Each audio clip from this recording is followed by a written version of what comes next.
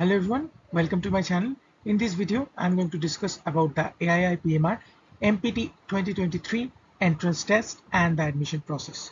So hello, my name is Sanlap and I'm currently pursuing my masters from NILT Kolkata.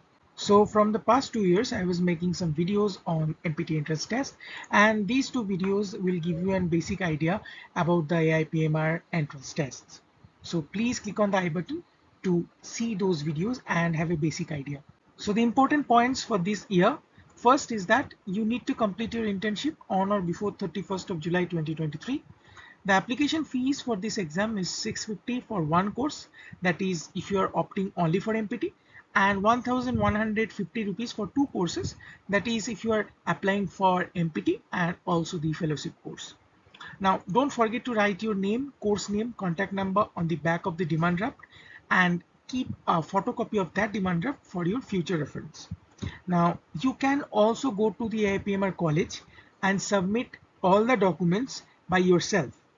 But in that case, you also need to collect your admit card before the exam date by yourself. Now about the question pattern. So in the brochure, you can see the total marks of the entrance test is 100 and the total duration of this examination is 1.5 hours. But practically in the last year, that is in the 2022 examination, the total marks was 50 and the duration was of 1 hour and there was no negative marking. So this year also the seat distribution has changed. So previously in the 2021-2022 session, one seat was allotted for general candidate in the neurophysiotherapy specialty, and one OBC candidate will get the neurophysiotherapy specialty and the ST candidate will get the musculoskeletal specialty.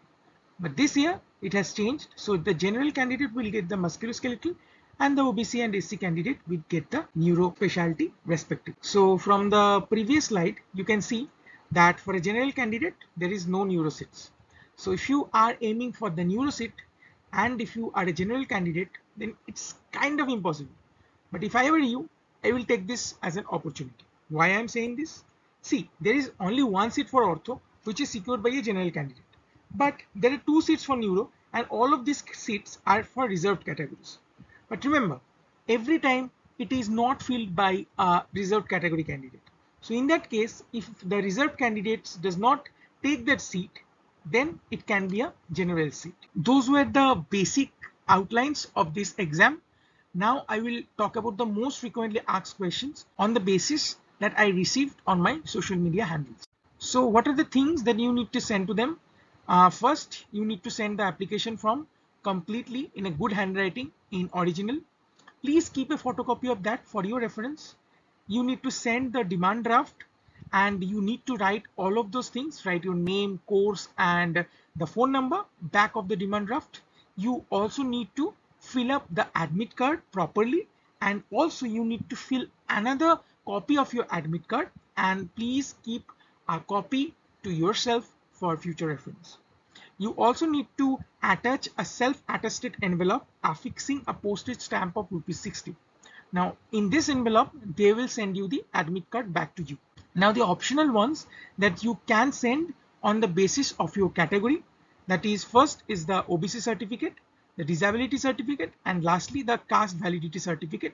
So it is only required for Maharashtra students. Remember, you need to send only the photocopies and please don't send the original ones, right? Now I also received a question like why we need to send the postage stamp of ₹60. What is it? So postage stamp are issued by our post offices. So it is kind of a prepaid voucher and you need to attach the postage stamps in the fresh envelope properly and send that with the forms and other documents. It is needed as when they send you the admit card, it would be of no problem as it acts as your prepaid envelope. So they don't need to pay anything for your admit card. Now I think this is the most burning or most asked question, that do I need to register in the Maharashtra PT-OT Council before the examination? God, no. You don't need to register yourself under the Maharashtra PT-OT Council. You only need to do that only when your admission is confirmed. But yes, you need to pay a late fees in that case and you will get time to register yourself. So do not panic. Just focus on your exam for right now. Now here in the brochure, you can see the point 5.7, right? Candidate must be registered with the Maharashtra PT-OT Council. It is mandatory. But students or candidates outside of Maharashtra, they will give you time to do that. However, you need to pay a late fees to the university. The next question that I get most often is that, will I get any stipend? So again, the answer is no. Though it is a central government institute, you won't get a stipend here. See, among other government colleges like NILD or SV Nittar, the fees here is the lowest. So you are paying like 16,000 something including your hostel fees, wherein in case of NILD now it is increased like 80-90,000, right? And if I remember correctly, it is without the hostel fees, so it is much higher in NILD or NITTAR. The fees structure is same, right? But in case of AIIPMR, the fee structure is very less, so you do not get a stipend here. Now, what if you do not receive the admit card? So first of all, do not worry. There will be an extra set of admit card that you have sent to them. Remember, in the first part of the video, I told you that you need to send a duplicate copy of admit card. So they will keep that in the examination center for you. You need to verify your candidateship by showing them your identity proof like your Aadhaar card, voter card, passport, and so on. The people over there will be very helpful, and don't panic. Keep calm. They will give you the duplicate admit card and you will give the exam, right? Don't worry. All the best. Now, all the important dates at a glance. So first, you need to complete your internship before 31st of July or on 31st of July. The last date of issue of application form is 16th of August. The date of entrance test is 27th of August. You need to report at the venue 10:30 a.m. The time of entrance test is 11 a.m. and the result of entrance test will be like after 1 or 2 weeks on the basis of my experience from previous year.